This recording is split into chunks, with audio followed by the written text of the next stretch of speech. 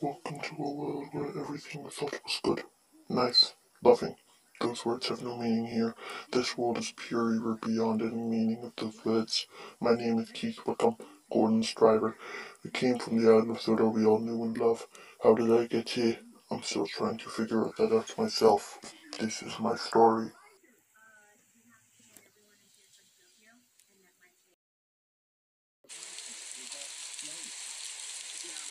It all started one day when Gordon and I were inside to deliver a package to Mrs. Kindly's cottage.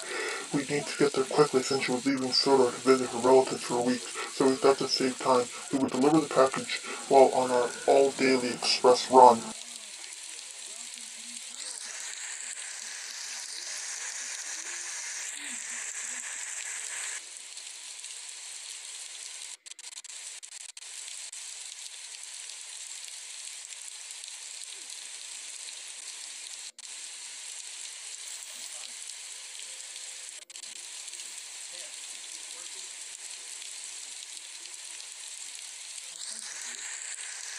It didn't help that the weather was very bad. The rain hit the ground hard and the thunder and lightning was so loud that it caused my ears to ring.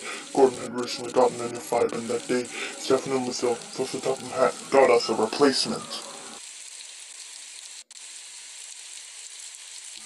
His name was Ted. He told me he was a scientist in his spare time as we watched the weather get worse as we raced down the line.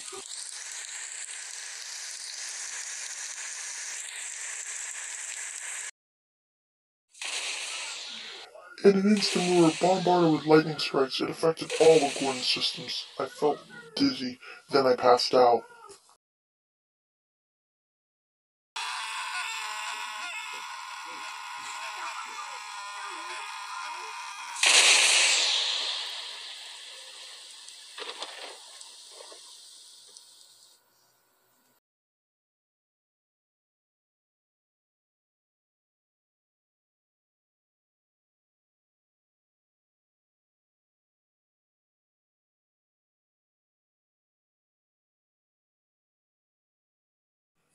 I woke up with a terrible headache and I was surprised to find I was still in Gordon. Then I noticed he had logos, badges and symbols that said Sodor Empire Engine.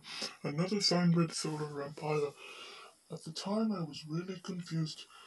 Gordon started calling me General Keith and reminded me that we were going to take Ted the traitor killed in prison to be executed.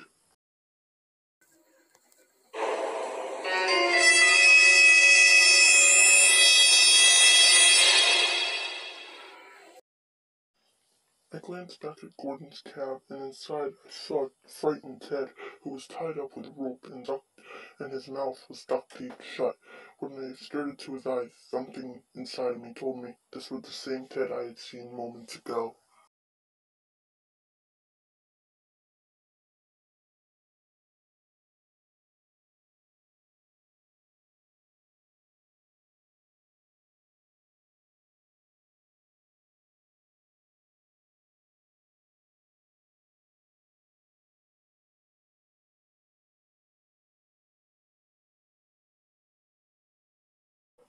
We soon arrived. A short day in prison, and the warden came up to me and greeted me like a hero or something.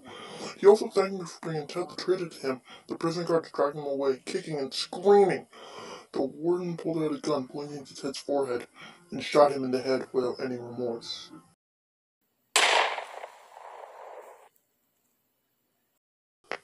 I kept playing moments like this one over and over again in my head, wishing that there was something I could have done.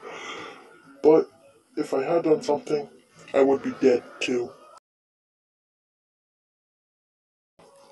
The warden looked at me and said that guy was making too much noise. He also told me to cut the engine that was causing problems.